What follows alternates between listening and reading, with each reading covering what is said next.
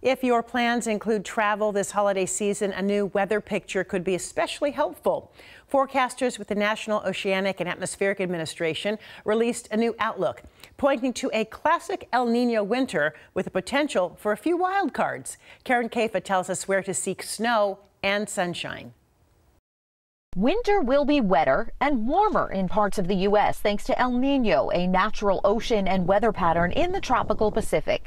What typically can happen in those cases is that the U.S. And Alaska is impacted by much more air of Pacific Ocean origin, which is generally warmer. That forecast, according to the National Oceanic and Atmospheric Administration, or NOAA.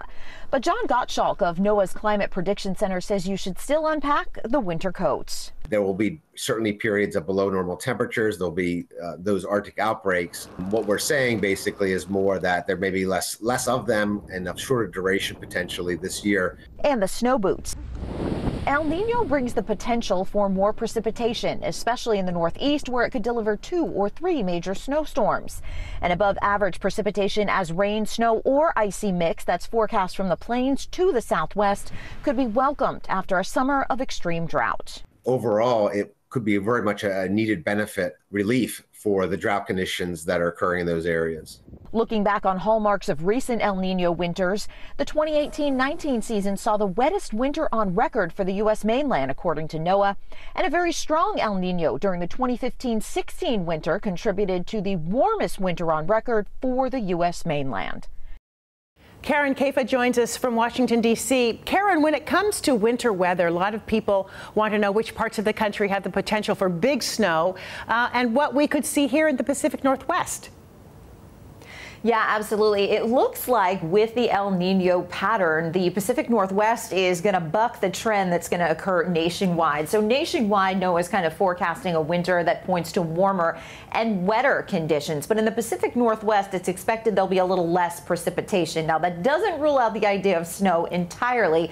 In fact, when that precipitation does fall, there's always the chance it's going to meet those cold temperatures that allow it to fall. But if you look at the El Niño phenomenon in recent years, places like Seattle and the Pacific Northwest have not had significant snow events along with it. So maybe a little bit of snow, probably not a ton of snow, and again, above average temperatures likely during the winter. So it was a brutal summer for some parts of the country. Could the El Niño winter do anything to help reverse some of the damage of that extreme summer?